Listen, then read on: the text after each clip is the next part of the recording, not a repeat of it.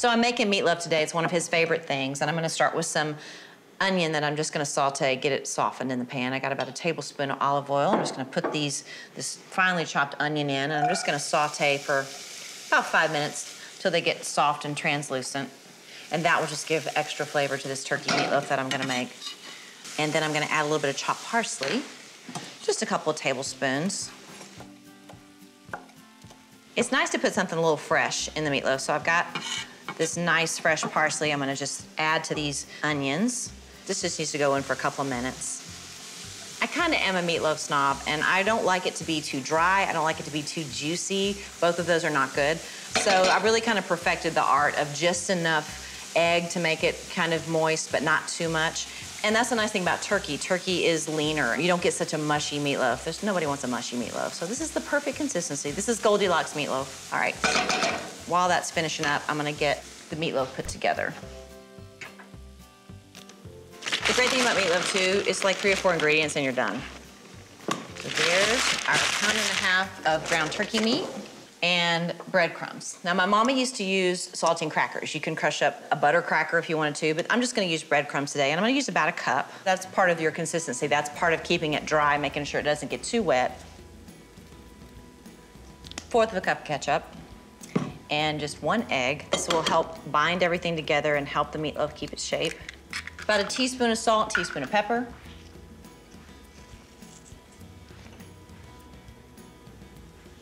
And there's your meatloaf. Pretty simple, huh?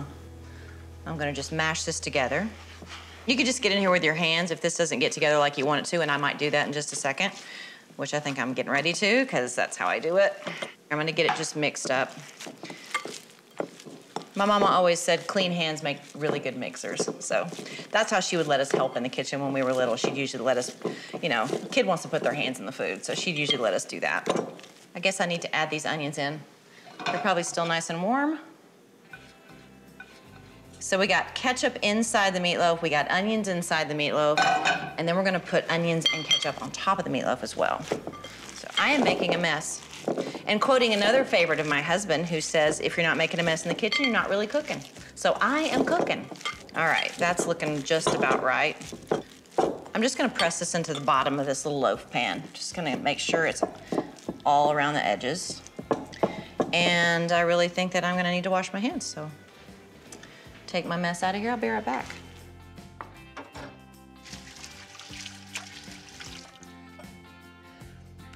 So I'm gonna put some ketchup on top and then just a couple of tablespoons, and then I'm gonna take a spoon and evenly distribute it across the top. Gives it a nice flavor. Ketchup is good. There's a little sugar to go in there with all that savory, so that's a good thing. And I'm gonna chop up an onion. I'm not going to finely chop them. I'm just gonna give some kind of big, thick slices on top. Drizzle a little bit of olive oil on top, a little salt and pepper, and they're gonna be ready to go in the oven. And this cooks for about an hour on 350. He's gonna be such a happy guy. It's probably gonna make him work more, you know. He figures the more he goes out in the field and works, the more he gets a snack when he's worked hard. A little salt and pepper on top. And into the oven we go. And in an hour, we're gonna have awesome turkey meatloaf. It's time to assemble these awesome turkey sandwiches, one for Garth and one for me. And I'm gonna make his the way I know he likes it, and I'm gonna make mine the way I know I like it. I'm just gonna do a little bit of mayonnaise for me, mustard for him. So I'm gonna do nice thin slices for me, because that's how I roll. And then I'm gonna do what we call Garth slices at home for him. That's a cowboy slice right there. Okay, tomatoes and some lettuce. I like to put a little bit of the coleslaw on my sandwich. Sandwich is ready. I'm gonna slice them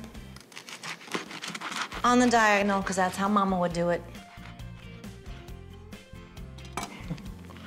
Okay, that looks like a manly cowboy sandwich.